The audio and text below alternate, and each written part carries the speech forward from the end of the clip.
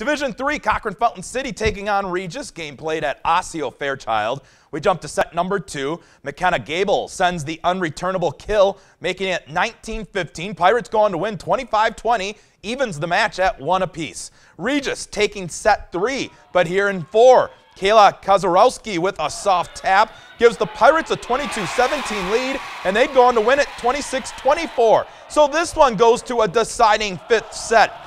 Isabel Schmidtneck gets the kill, and CFC is up 13-11. It's now 15-all. Gable once again gets the kill, and CFC will force match point. However, at this point, it's Regis who rallies after it, scoring the next 3 points. Regis winning Game 5, 18-16, and they take the match over CFC 3 games to 2.